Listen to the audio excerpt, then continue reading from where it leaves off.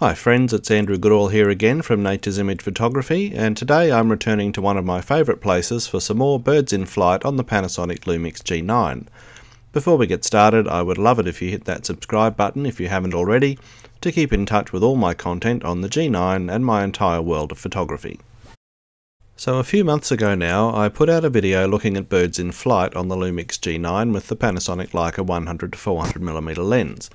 Well, that turned out to be one of the most popular videos I've ever done, so with some perfect winter weather lately, I decided to head back for another try.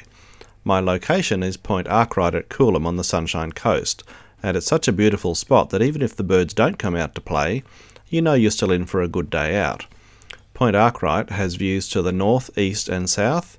The light is best in the afternoon, and it continues to get better as the sun goes down.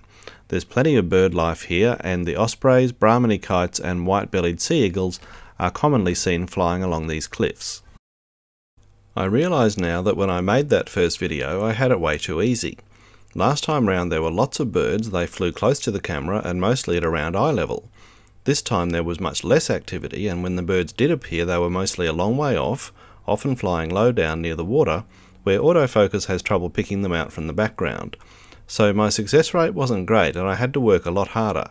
But I did finally come up with some decent shots and a couple of real gems, so be sure to watch right to the end because I've saved the best for last. Technique wise, well, things haven't changed much since last time. I still shoot in high speed continuous or burst mode for most of the shots. Because I'm focusing on moving subjects I use AFC or autofocus continuous.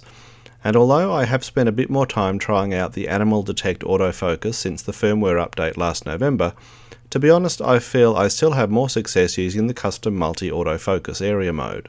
So that's how most of my bird in flight photos are still shot. With custom multi, the bird only has to be near the centre of the frame and the camera should be able to lock onto it.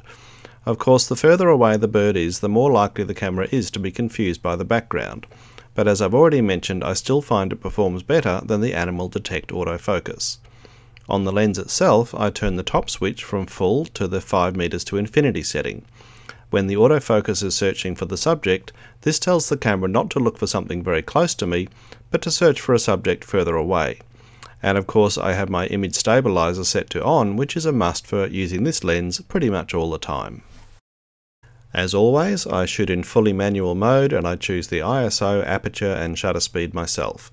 My settings can change quite a bit depending on the subject and the light, so as I show you some of my better shots, I'm going to share the settings as well.